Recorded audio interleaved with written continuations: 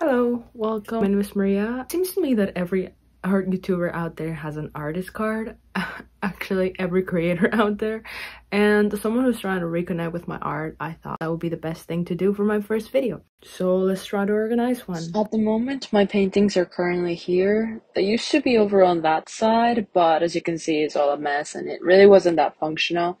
So right now I'm just trying to organize things for it to be more cohesive and that I paint more often.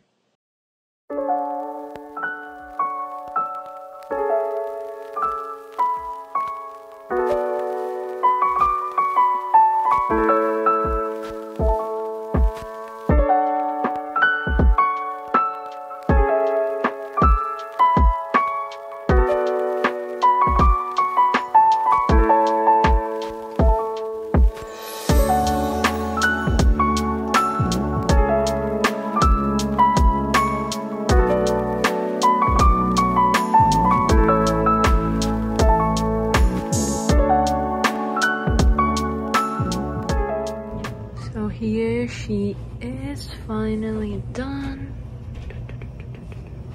I don't know how I feel about these, and I'm not sure if I'm gonna be using. I knew that I wanted the rack because I thought this part would be really handy, but I might want it for something else. I'm not really the kind to use washi tapes. I do own a couple, but maybe for packaging and stuff, depending on how things go.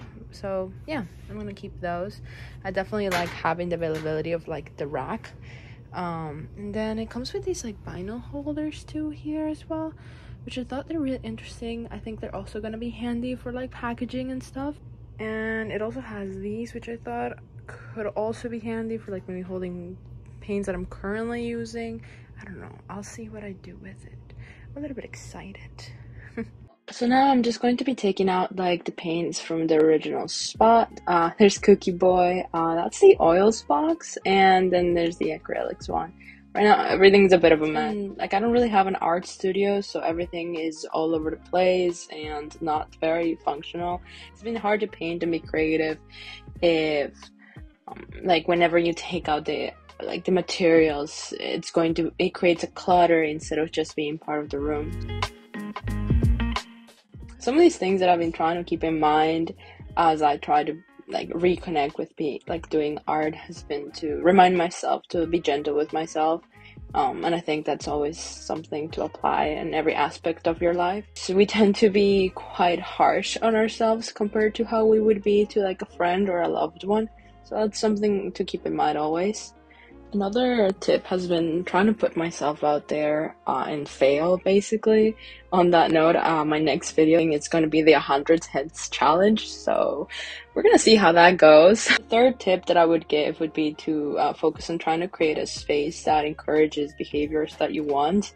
So, for example, for me, creating this artist card is hopefully going to help out. Or at least have things around your room that are going to be able to keep your brain flowing and keep you doing those behaviors and those habits that you're trying to encourage yourself to do.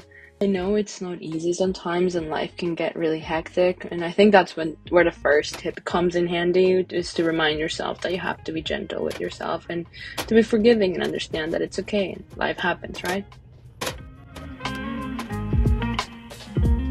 I actually messed up here, so I realized that the acrylics were not going to fit, so I had to do a quick run to Dollarama. So we just teleported to Dollarama.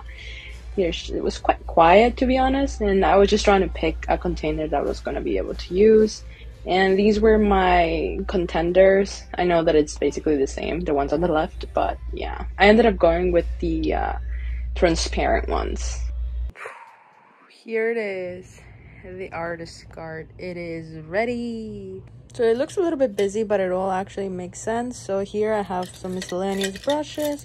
I have my acrylics brushes on this little tin jar. Then I have my oil brushes here.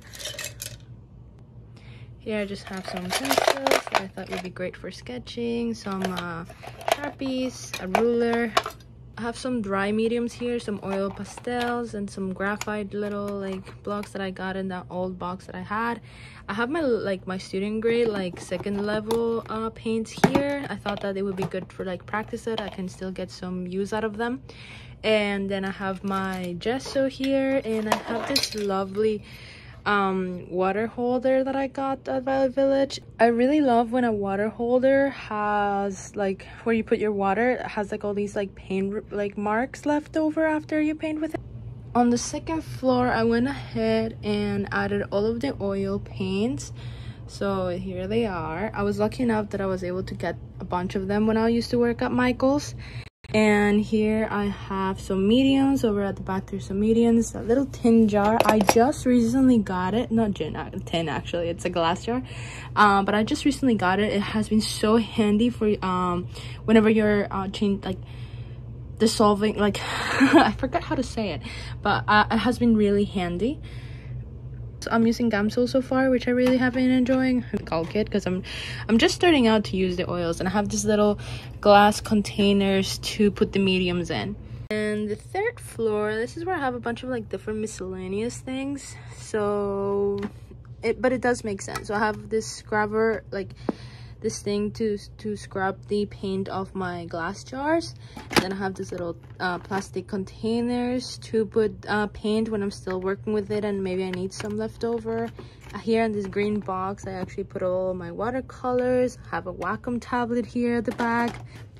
These are actually the first acrylic paints that I started with, and I really enjoy them, and I got everything out of them. They've been roughed up. This is a little jar that I was using for oils whenever I needed to like take off, like rinse the paint out of the oil brushes, and it was not a good system because I was trying to get the pigment to sit at the bottom and then rinse it at the top, but I couldn't really scrub it against anything, so this was just not working out. I really struggled like trying to scrub the paint off through the against the glass, the wall of the glass, and it was just not working at all. So I ended up finding this little one over here at Michael's, and it's been really handy. As you can see, I've gotten some use out of it already, and it's definitely a game changer. So anything like that, I don't know, I think I heard that there's like a little metal thingy that people use, no idea, but this is what they saw at Michael's. I removed the tag already. It was $6.99 I believe plus tax, but you can use a coupon for 30% if you want. And yeah, so as you can see, we are missing the acrylics because I ended up realizing that I had so many things that it just wasn't going to fit on the cart. So I thought of a better system that I saw on Pinterest, and I must show you. I am totally in love with it.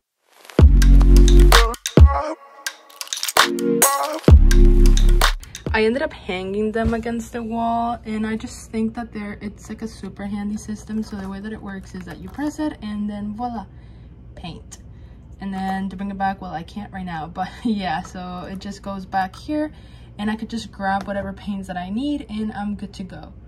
Well, thank you for staying until the end of the video. I hope that you enjoy yourself, and if you're like me and are also trying to reconnect with your creative self, consider subscribing. Maybe we can help each other out. I hope that this video brought you some comfort and maybe some advice, and I'll see you in the next one. Bye!